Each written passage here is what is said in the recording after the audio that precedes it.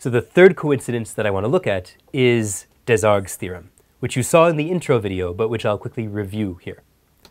So two triangles, capital A, capital B, capital C, and little abc, in the extended plane P2, are said to be in perspective from a point if there's three lines, capital A, capital B, and capital C, little c, which are concurrent, if those three lines are concurrent at a point. So if this line, and this line are concurrent at a single point, which we'll call O, then we say that these two triangles are in perspective from a point. And in this case, we call O the center of perspectivity. So that's our first definition. Now, there's another definition that we have to make before we state the coincidence, the theorem. So going back to these same two triangles, we'll say that they're in perspective from a line if this time, instead of drawing the lines between corresponding points, which we did last time, let's draw the points between corresponding lines. In other words, let's extend AC and AC. Let's extend AB and AB to get this point here. Let's extend BC and BC to get a point here. And let's extend AC and AC to get a point here. This gives us 3 points.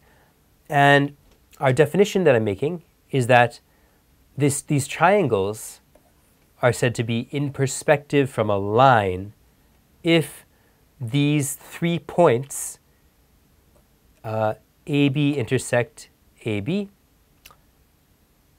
BC intersect BC, and AC intersect AC, if those 3 points are collinear.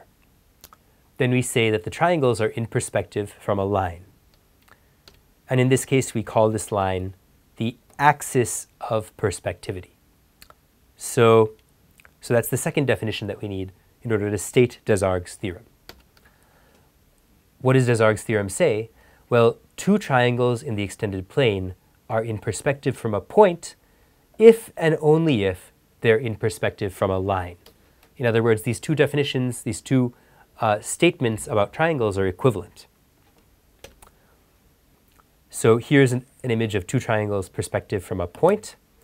Desargues' theorem is saying that they're in fact also in perspective from a line. If we draw these corresponding sides, extend them, the points of intersection will be collinear. And similarly, if we start with triangles that are perspective from a line, we'll see that in fact these lines AA, BB, and CC are concurrent. They'll intersect at a single common point. So I just want to give a quick warning. So far, we've only discussed triangles in the extended Euclidean plane P2.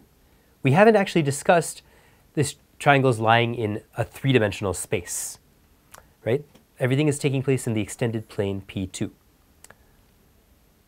But this picture it's easy to imagine that the image represents triangles sitting in space. And in fact, if you saw the intro video, which you should see, we introduced it as this idea of a center of perspectivity as a light source projecting one triangle onto its shadow. So we introduced the idea via triangles in space. So there's a good reason for that, and we're going to get to that in the next lecture. But for now, the statement of Desargues' theorem, the inspiration came from space, from projections in space, but the statement of the theorem and the theorem itself is fully about triangles in a plane. And for the moment, that's what this image is. It's just two triangles that are coplanar, that lie in the same plane, and they are not. This is not a perspective view or an image, a projection of triangles in space for the time being. But there is a good reason why it looks like that. And yes, we'll come to that and settle this a little more in the next section. So yeah, so we'll get to that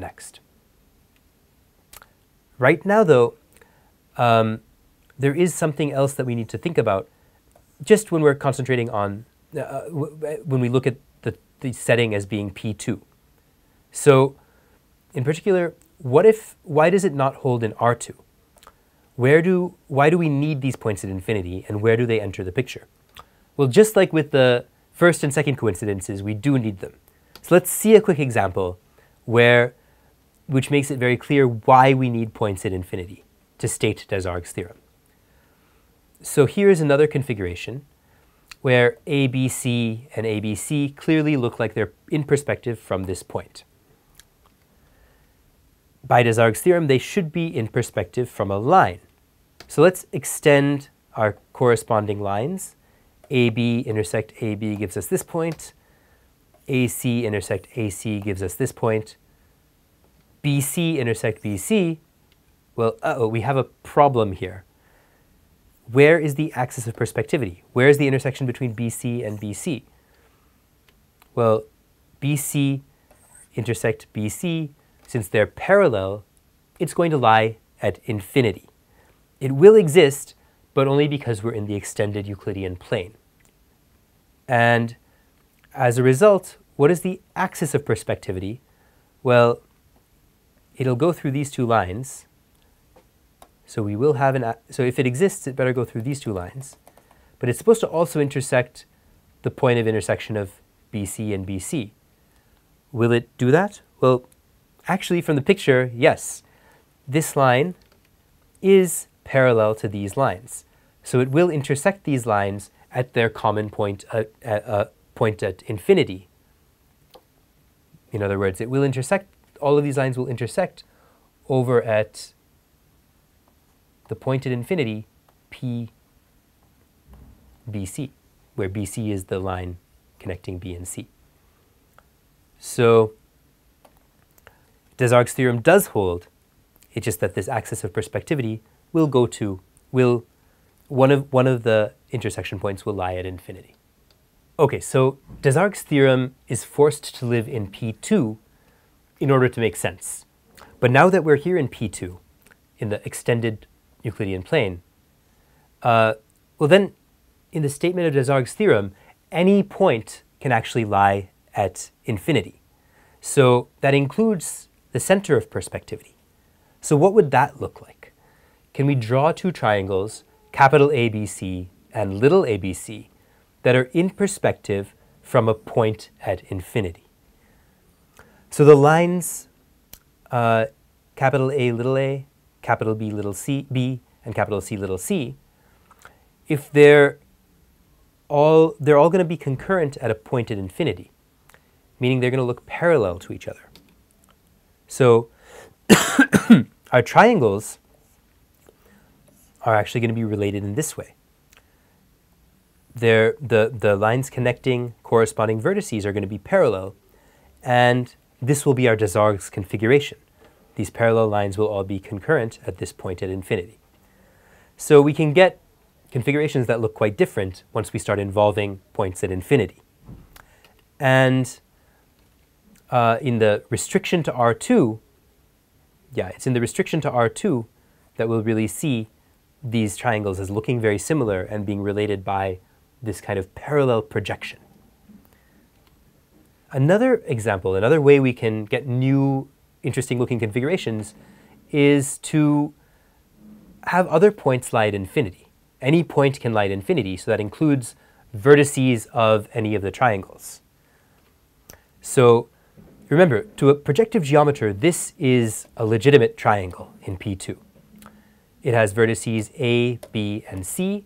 It so happens that C lies at infinity, so from the top-down view, we get a configuration, an image that looks like this. But that's okay. This is a perfectly good triangle for a projective geometer in the extended Euclidean plane. So here's a point O, and as a small exercise, can you try drawing a triangle, little a, little b, little c, such that the two triangles, capital A, capital B, capital C, and little b, little a, little b, little c, are in perspective from the point O. So can you draw a second triangle, little a, little b, little c, such that such that O is the center of perspectivity relating those two triangles, such that they're both in perspective from the point O. So I'll let you think about that. That's an exercise. But to help you think about that, I want to give an important caveat concerning triangles, because things might be getting a little confusing with these weird-looking triangles. So in Euclidean geometry, a set of three non-collinear points carves out one closed region in space. If we have 3 points A, B, and C in the ordinary Euclidean plane, in R2, they're going to determine 3 lines like this, and those lines are going to carve out one closed region in space. The other regions are all kind of open. They're not closed off. You can just keep going and going and going. There's one closed off region with a boundary. In projective geometry, things are a little weirder. Given a set of 3 non-collinear points, well, are they still going to carve out a single region in the plane? They'll certainly carve out this region here, but remember, if we take a line, say we take this line here. Let's look at a line C. That's supposed to be a line. It's going to go off to a point at infinity. Let's call this line L. Here's a point at infinity PL. We have the same point at infinity PL over here. So if we start at a point here and go on a journey along this line L, well, we can eventually get to another point here. So this region and this region are connected, like we saw in a previous video. So this is all a second region. And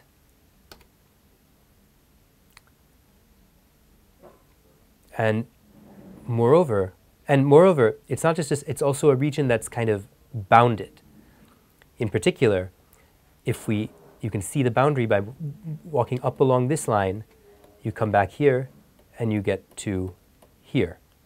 So this line is one boundary. On the other hand, if you go on a walk along this line, sorry, not that, that's wrong.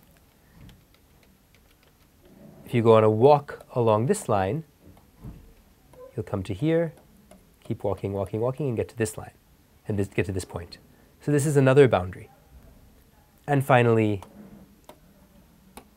we have this boundary here. So all in all, this is like a well-bounded closed region. Okay, and similarly, we have a region here, and we have another region here. So we've carved out P2, our projective plane, our extended Euclidean plane, into 4 distinct regions. 1, 2, 3, 4. So there's 4 closed regions in this extended plane.